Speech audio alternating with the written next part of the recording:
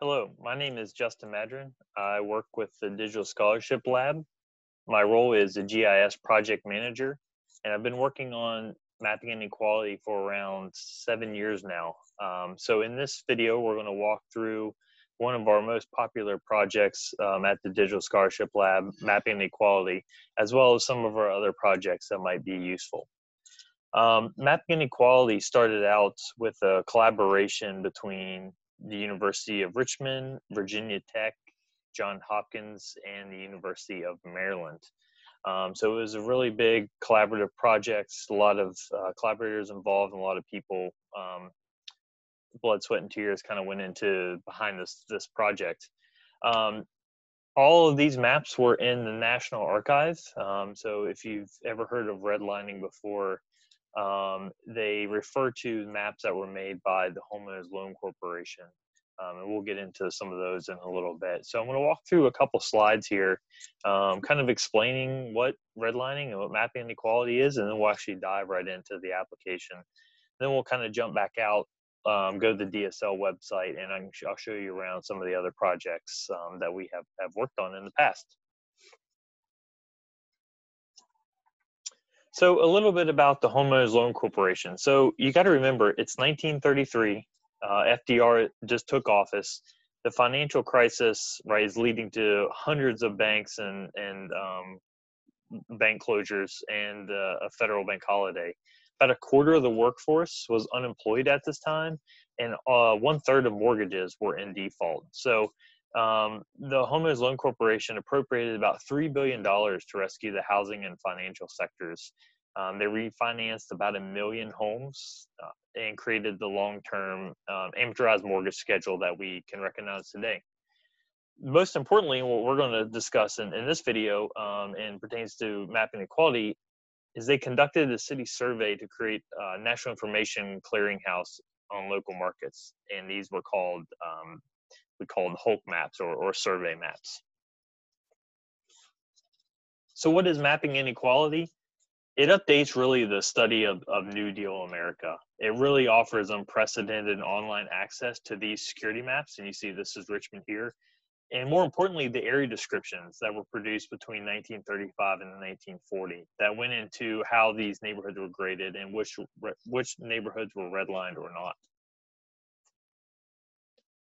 So how were these maps made? Well, they recruited mortgage lenders, developers, real estate appraisers, and nearly 250 cities across the U.S. They created these color-coded maps that showed credit worthiness and risk on neighborhood and metropolitan levels. It contributed to both American prosperity and racial inequality that we still see today. And we'll talk a little bit about some new studies that are being done using this data. And it is known as the popular term redlining. And this referred to really the kind of the red line, like you live within this boundary of this neighborhood, so we're going to deny you credit to refinance your home or pull equity out. So a little unknown piece of what the Homeowners Loan Corporation produced, most people recognize the red line maps and heard the term redlining, but these all stem from these area descriptions. And these area descriptions were really forms that these surveyors, local real estate agents, bankers, local community members filled out as they went and surveyed these neighborhoods. And these are really important because it really gives you a sense of what the surveyors were thinking and kind of some of the motivations behind Homeowners Loan Corporation. And really importantly, especially in Richmond and cities across America, is we learned a little bit more about some of the racial inequalities and targeting that was done through the Homeowners Loan Corporation and most importantly through these area descriptions. So we'll take a deeper dive into those as we get into the application. And this is what they look like, right? So they are this single form. There's one of these for every single neighborhood. So then in this example, this is D1 in Richmond, so the downtown kind of piece. And it's got everything from descriptions of terrain, it's got types of inhabitants, it's got sale value history, rental value history, the type of construction, and I think most interestingly in a lot of your descriptions is the clarifying remarks. And this is where the surveyor could write in kind of their justification for grading this a certain way. So this is a little overview of all of the cities that we have homeowners loan corporation and security maps for. As you can see, there's quite a lot. The homeowners loan corporation, like I said, did about 250 maps. There's some that are still in draft form that never made it to the final stages. We'll take a look at some of those, but this is kind of just an overview map of all of the cities. And what we're looking at is we're looking at some proportional symbols that are in kind of a cartogram form. So what this shows is, not shockingly, some of their bigger cities. So this is areas, percent area by grade. So you see, obviously there's a lot of neighborhoods in LA and Chicago and Detroit, and you can see the proportion of the grades A, B, C, and D, which we'll dive into and what those mean. So this kind of gives you a general sense of what geographically in the United States, the makeup of those grades from a city level. So our director, Rob Nelson, who is a very talented programmer as well as a number of other things, he did some text analysis looking at the different grades across all of the cities. So he broke these down by grade A, B, C, and D, and looked for some of the most common words used within the area descriptions. And this is really important and actually really revealing, and we can start to break out some patterns across the whole U.S. that show some of the common themes or things that stuck certain neighborhoods into certain grades. So as you see, just right off the bat, there's not a lot of words in A that are repeating, right? And B, C, and D have a ton of repeating and common words. And this is really interesting because, as you'll see, if you get into some of these area descriptions, the A neighborhoods, they really don't fill out a whole lot of information, especially in Richmond. Some of them are pretty barren. They just say, the best people live here. That's it, right? It gets a grade A. Whereas in B, C, and D, there's a lot more text and descriptions about why it's getting a certain grade. So we'll take a look at that. So we're just going to take a look at some really a couple interesting patterns here, and then we'll dive right into the application. So first of all, you see a prevalence of words referring to race, right? We see Negro property in B, which is interesting. We'll examine why that is. And you see that repeating in no other grade except for D, right? You see this mentioned over and over again, as well as some religious groups as well. So it breaks it down by class, right? We see that A is upper class, B is upper middle, C is lower middle, and D is low class or low income, right? So you can see some clear distinctions of class broken down here. We see work broke out, right? We see B, these are executives, professional businessmen. C, skilled laborers, labor clerks, mechanic clerks, and then D, we have common labor, domestics, WPA workers, unskilled, and mechanics laborers. We see types of home and construction differences. So in A, we see, we mention of estates, mansions, masonry, right? B is brick, stucco, veneer. C, we have detached singles, bungalows, bungalow type. And then D, we have shacks, right? Single cottages, rows, frame singles. We see a mention of terrain in the grades, right? We see a class of terrain where A mentions hills a lot, B, terraces, C, terrain, flat land, and then D, there's no mention of topography or land types. This is mostly because these are inner city, right? These are in factory zones, commercial zones. We see a reference to landscaping, right? The kind of the horticulture of neighborhoods. So A is landscape, not surprisingly. B, we talk about, there's mentions of wooded and trees. And then C, we have sidewalks paved, and then D, dirt surfaced. And one of the top words that are mentioned, the most frequent words in D is collection. So a lot of people think of the homeowners loan corporation and these security maps about denying capital to these red line neighborhoods, where a lot of times it was about wealth extraction, so collection of rent, collection of taxes. So this is mentioned a lot because it is about the wealth extraction from these neighborhoods that's really prevalent and important and mentioned in these area descriptions to the surveyors and the bankers.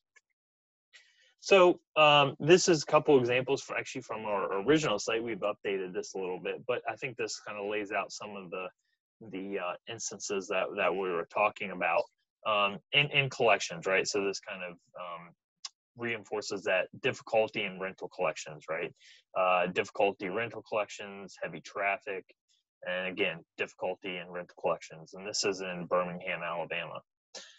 So over to the digital scholarships site and actually go into mapping inequality. So this is the actual application here, and you'll see that first what we talk about is what these symbols mean, right? So you can hover over things and get some more descriptions.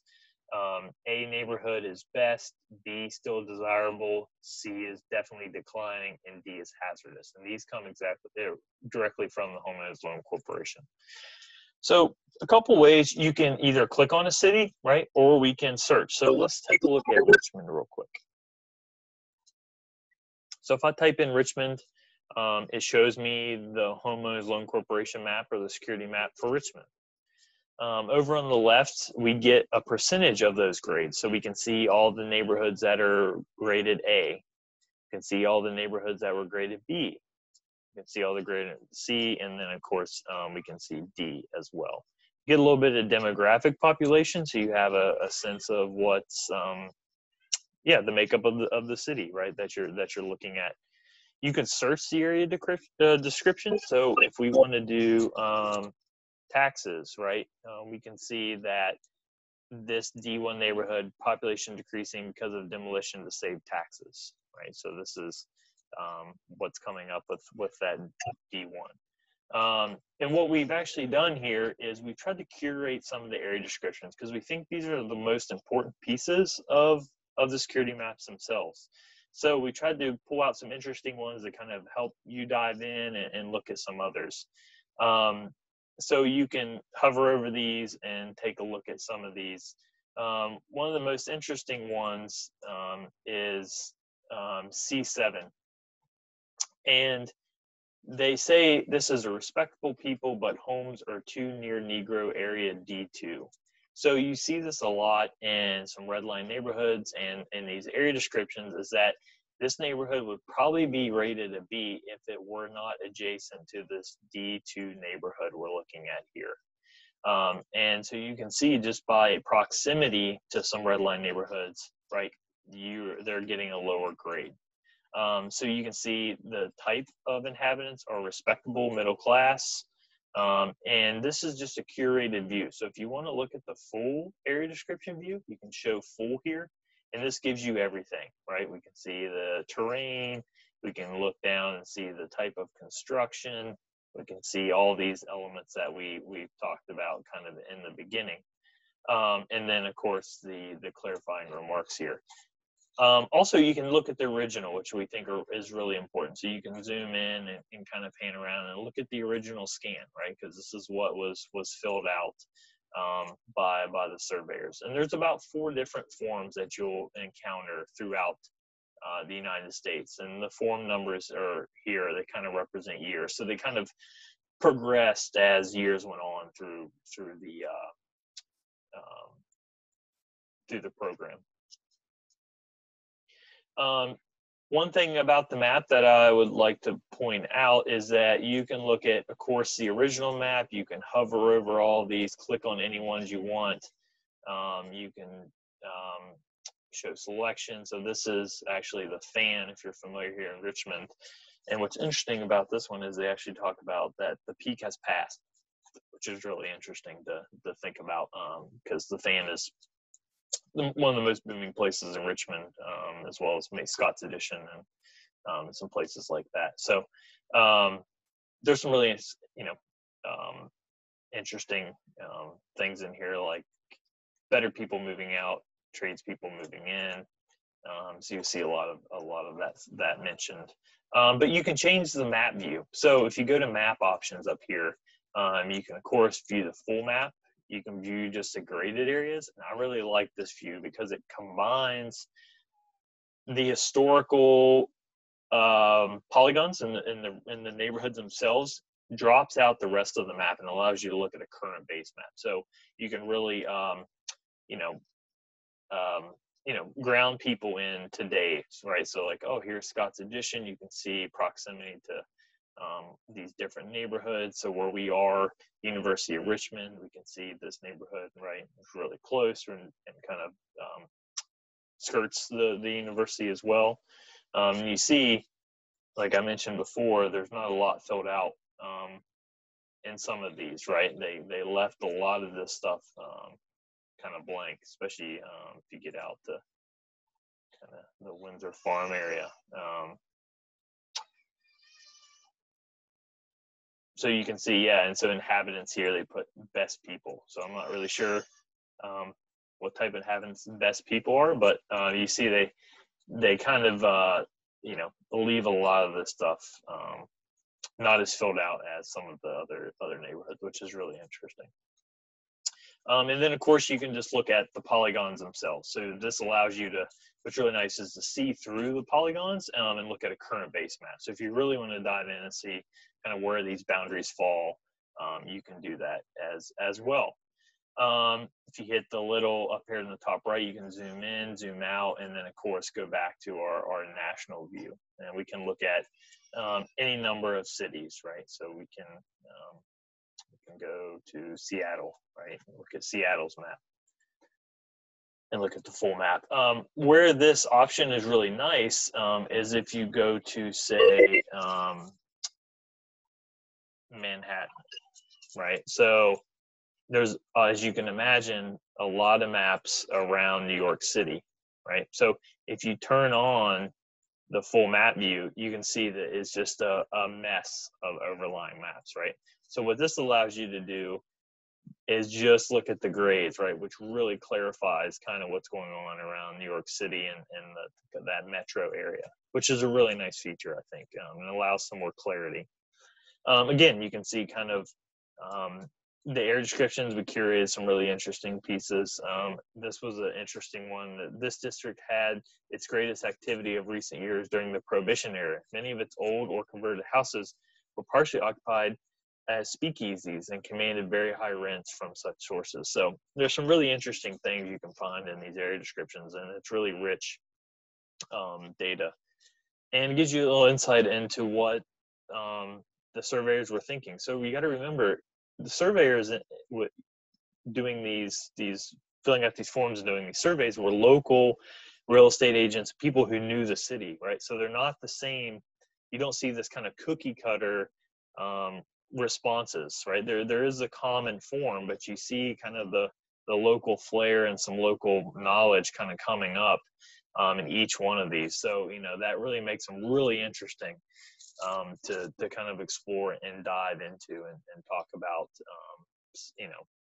redlining and what was going on in these cities, right? So especially places like New York, a lot of the redline neighborhoods are immigrant communities, right? So you'll see a lot of the D neighborhoods are Italian or Polish, Russian, so it's not only there's just a wide range of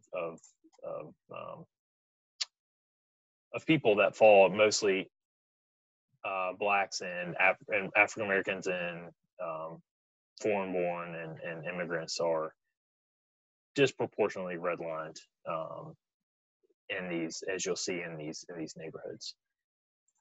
So that's mapping inequality, and this is probably one of our most impactful projects we've worked on. It's a really rich data source, and this this collection is the only place this collection lives. So you can download any of the maps you would like. So you can go in here and you can grab, of course, all the polygons if you want. You can grab any of the maps, any of the area descriptions for any city you want. So we give all this data away. We just ask that it's got a Creative Commons license that you cite the DSL. Here's a citation, but feel free to use it. Do research. We want to give this away. We want people to use this and do interesting things. So back to doing interesting things and some of the new research that's going on.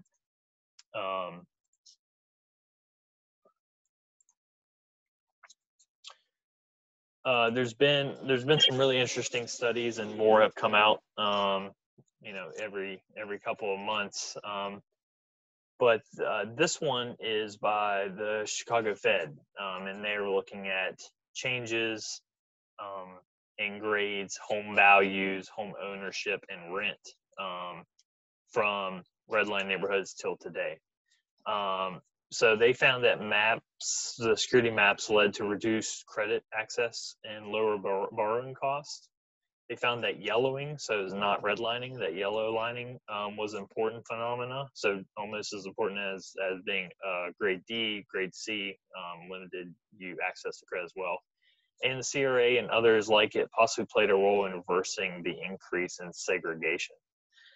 Zillow has done some really interesting things. They have taken their huge database and looking at neighborhoods that were A, B, C, and D, and where they are today in their home values. As you can see, A neighborhoods have increased a lot. But what's interesting here is that you can see that D neighborhoods have increased more than C. And this is probably attributed to, I'm drawing a blank.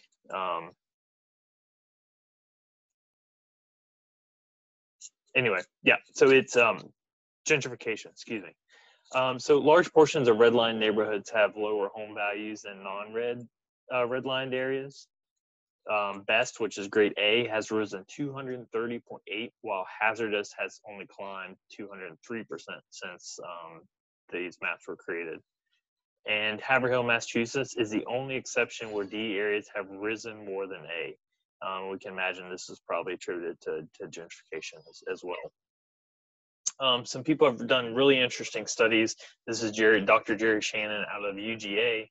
He looked at supermarkets and SNAP benefits. So he found that supermarket redlining is another example of disinvestment and kind of follows along with current, at least in Atlanta, current redlining practices and patterns. Convenience stores, which are the orange dots here, in previous redline areas are prevalent, right? So you see that your which is yellow dots, the grocery stores are kind of out towards your more affluent neighborhoods, and then the convenience stores are more located in redlined or C neighborhoods.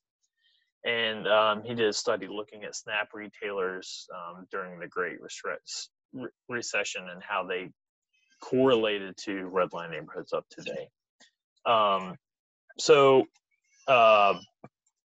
that is mapping inequality. So there's a lot of really important things in here and extra information in the introduction. If you want to learn a little bit more or have students kind of go through and take a look at some of these, there's some really good readings and recommended additional resources for people that I want to do a little deeper dive into this. A little bit about who worked on this project, so you can see all the students and all of our collaborators that have worked on this project as well. You can contact us if you find anything that's interesting or an error or anything like that. But real briefly, before we kind of close this video, I want to talk more about kind of American Panorama. So mapping inequality is part of American Panorama, and this is an atlas, a digital atlas of American history. So we're all familiar with those atlases that we saw as kids or in grade school, right? You open it up and it's got all these topics on American history, from ag production to population data to physical sciences, all these things about the US, right? You can flip through and see all the maps. Well, that's kind of what we had in mind with American Panorama, but more in a digital form. And so we like to think of each one of these maps as a book chapter. So you can dive in and spend 5 minutes and get some general overviews, or you can hopefully spend 30 minutes to an hour and really do a deep dive and maybe come out with some new knowledge. So we have a decent amount of maps so far. Of course, we looked at mapping inequality and kind of a deeper dive today, but we have all the congressional elections from 1840 to 2016. As a companion map to mapping inequality, we have renewing inequality, which looks at urban renewal. So kind of a semi-related program that went into our urban areas and really transformed them. So I highly recommend that if you are going to teach or use mapping inequality as a resource, that you at least touch on or take a look at renewing inequality, because it's very much related. We have Executive Abroad, which actually looks at all of the presidential and Secretary of State travel from 1905 to 2016. So this is a really fun map that looks at kind of some global globalization, global politics, and in regards to the U.S. and presidential travel. The forced migration of enslaved people. So this looks at the continental slave trade, the U.S. slave trade. So it's from 1810 to 1860. And we actually map people being bought and sold in the slave trade. Overland Trails looks at following half a dozen or a couple dozen journals of people traveling from east to west over the Overland Trails, so like the Oregon Trail. And you can follow them and read through their diaries and follow them kind of as they migrate west. Another one is foreign-born population. So this looks like all the foreign-born population by country and by county from 1850 to 2010. This is probably one of my favorite projects. I think cartographically it's really interesting, and it really shows kind of you know, how immigration and foreign influence built America. So this is a really interesting project if you're looking at teaching kind of immigration or things like that. And lastly, we have canals. So this looks at all of the produce and stuff and goods and commodities that were shipped through our canals from 1820 to 1860. So that is American Panorama. So there's a huge resource in here. And Annie will be talking about some of the lesson plans that are available for some of these maps. But I encourage you real quick before we wrap up here to go to our main site. So it's just dsl.richmond.edu. And here you can take a look at some of the other projects we've worked on. So we do some other things. Panorama, of course, is our biggest priority. But we've also worked on some other stuff in Richmond, like a map of the East End Cemetery. We've done some digitization of an old historical atlas. So if you want to look at some an older historical atlas, you can do that. We looked at the fall of Confederate Richmond, so looking at the end of the Civil War. We made a 3D map of Richmond, looking in the 1860s, so you can kind of do a fly through of Richmond and what it might have looked like then.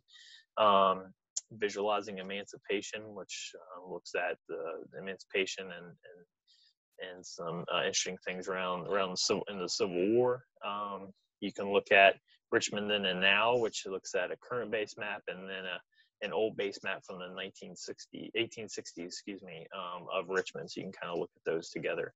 So that's a couple of the projects we have going on, some of our partners.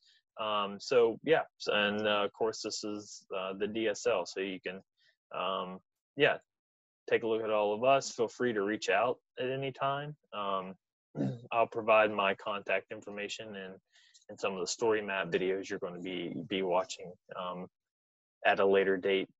But yeah, feel free to reach out at any time. Happy to talk through some of these a little bit more.